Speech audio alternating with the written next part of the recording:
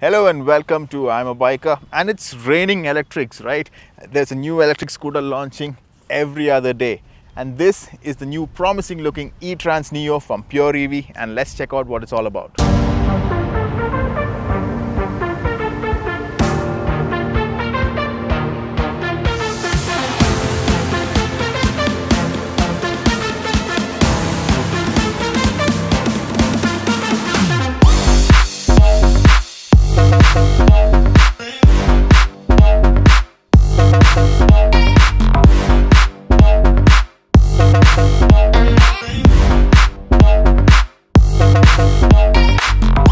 First thing that I like about the ETrance NEO from Pure EV is that it doesn't look like an electric. Like for example, when you check out some of the electric scooters that have come in the market, especially the ones on budget range, you see that they got weird designs, weird shapes, and they don't look like a normal scooter. And I honestly don't want a scooter that stands out and screams I am electric and looks weird. And in that way, I think the ETrance NEO looks properly like a normal scooter, from any other manufacturer. So let's get the key numbers out of the way. So it comes with a 2.5 kilowatt hour battery. It's got a 2.2 kilowatt hour rated motor with a constant power delivery of about 1.5 kilowatt hour. I'll tell you what those numbers mean a little bit later. And of course, you got disc brakes at the front, drum brake at the rear. It's a hub motor as well. And the hub motor is IP67 rated, which means you don't need to worry about those odd times you entering a submerged pothole on a rainy day. So that's not a problem. And other small features include you got the security system, basically the alarms. You got the LED headlights also at front. One key thing that I have to say, which I like about this electric scooter, is that the battery is actually portable. So you can actually remove it from the scooter, take it to your home and charge it at peace. Especially helpful if you're staying in an apartment setup which does not have a plug-in point at your parking level. So of course the battery pack is a bit heavy. It's about 13 kgs. But still it's decently manageable. And also of course, if you are in a setup where you have easy access to a charging point where you park your scooter, there's a charging point up front as well. Let's talk a little bit about the manufacturer itself. So Pure EV is an IIT Hyderabad incubated startup, and over the last year they have been well funded as well. So it's not just another electric scooter startup. And what they have focused is more on the ride experience and the most important factor of the electric scooter, which is the range and the initial torque. And while they kept the other things as simple as possible. That particular reason is why this scooter has been priced competitively. It's just about 79,000 rupees ex-showroom, and with all the subsidies that are there right now for the electric scooter, this is actually one of the most affordable electric scooters, which looks decent and has got a decent range as well. Let me first talk to you about the 3 modes that are available. So it's got 3 riding modes. Basically, in the first mode, speed is limited to about 35 kilometers per hour. In the second mode, speed is limited to about 45. And in the third mode, speed gets extended to about 50-56 kilometers per hour. But the good thing is that the torque available is same in all the modes. It's only the top speed that is being restricted in these modes. And you can change it on the go as well.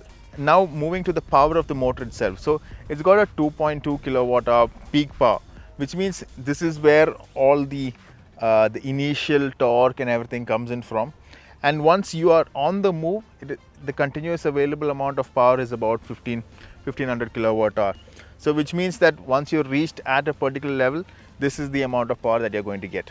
So coming to the battery, the heart of this machine, you can call it. So it is a 2.5 kilowatt hour battery, and it's a lithium ion battery. And what the guys at Pure EV have done it, of course, it's a detachable battery as well. So they have introduced a high density battery, which basically helps in the amount of power it can store, which is why you have a larger capacity of 2.5 kilowatt hour. So coupled with this battery, what the guys at Pure EV have done is that they have their own battery management system, which is packed within the battery cell itself, the case itself. So what this is entirely done by them, and it's a proprietary software and a proprietary system by them. So what this enables them is that maintain a cooler temperature and maintain the efficiency of the battery such that you have a right amount of power available, right amount of voltage available when you're giving the throttle, and a constant power available when you're giving the throttle. And the most important thing of batteries like this is temperature management. So this battery temperature management system also enables them to keep this lithium ion cool and in all our various conditions.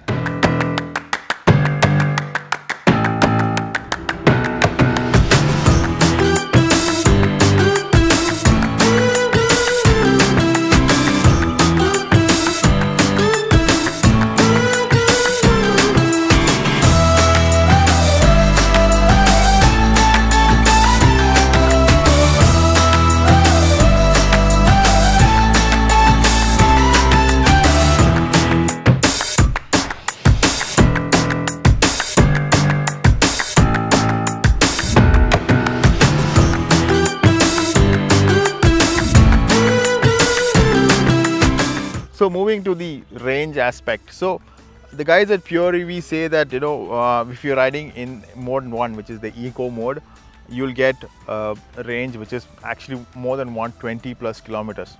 So obviously the speed is limited to about 35 kilometers per hour.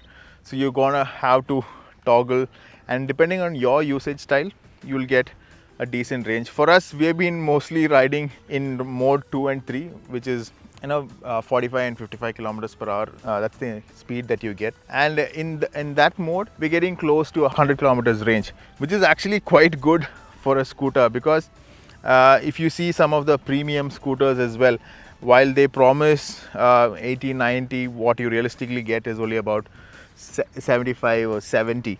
But even even a much more affordable scooter like this, it's giving much more range even with a decent power and torque available. So that's quite impressive. So the one thing I like about how the performance is delivered is the instant torque.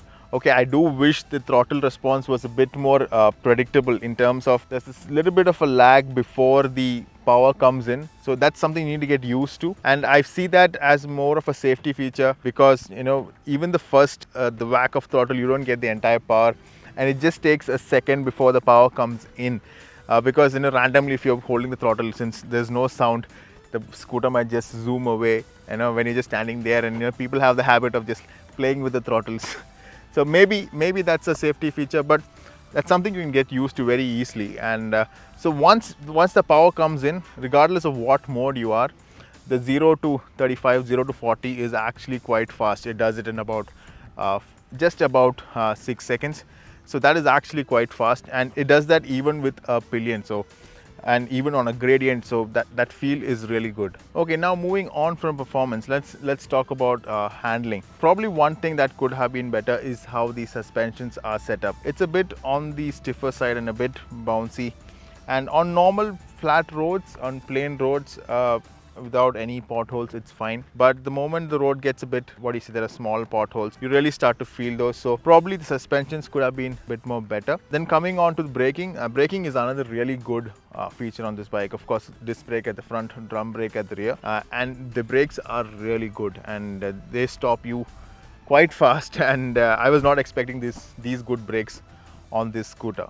So when I told the Pure EV guys that the suspensions are a bit stiff, what they told me that they have a model focused more on comfort, which is the ePluto 7G, and that has got suspensions which are tuned for more comfort.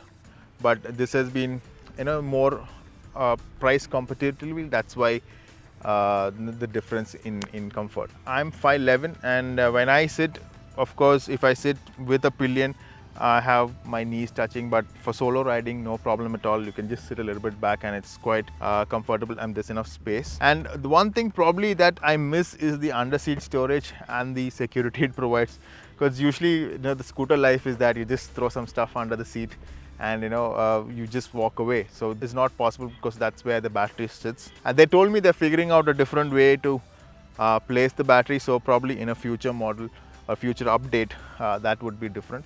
But apart from that, you have a couple of spaces up front and a couple of hooks at front for your storage needs. So the display is actually pretty basic. Of course, it shows the different modes that you're in, and of course the charge remaining, the speed, So the one interesting thing is that the moment you turn on the ignition, it shows the total odo rating, that how many kilometers you're clocked on the whole, but that thing automatically changes after 10 seconds, and then you have the trip meter that default comes on the screen, and it is always reset when you switch on and off, so that you know exactly how many kilometers you're clocked with the charge available right now. Right, so now coming to the tires, these are the tires from Seat, and they do the job pretty well, and I think they also really affect, like how I said, the braking is really good. So it's a really good job in terms of the tires and the braking setup. And now moving on to the overall build quality. Typically, these sort of affordable electric scooters are not really well built.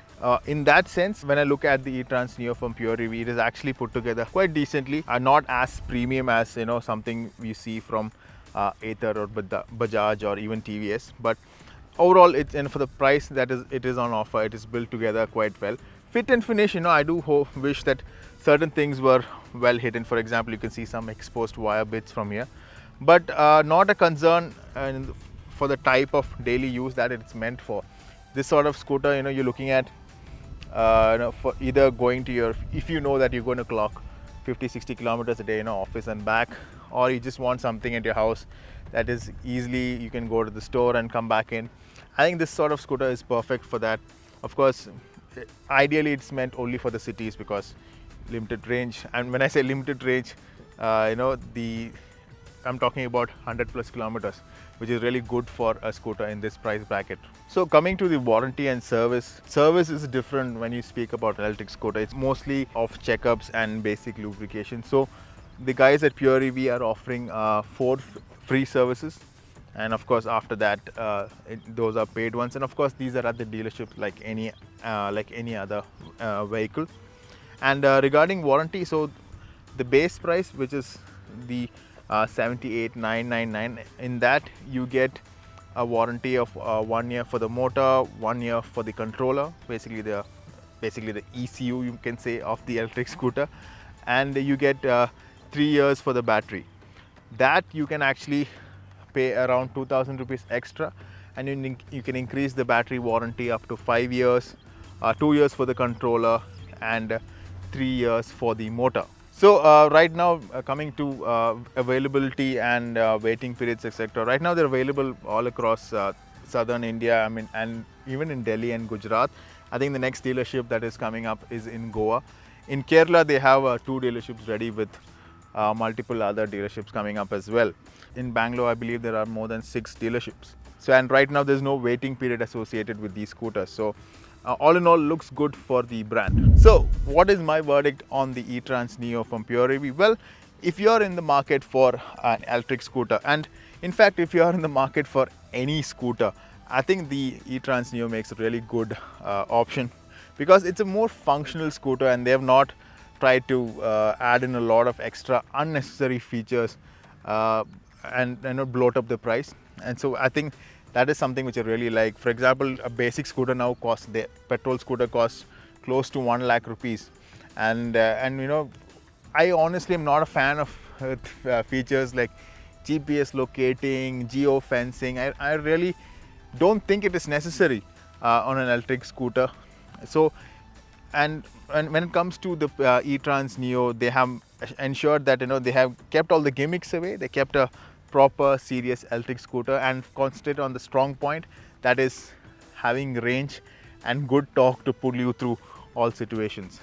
Thank you for watching, and I'll see you in the next one.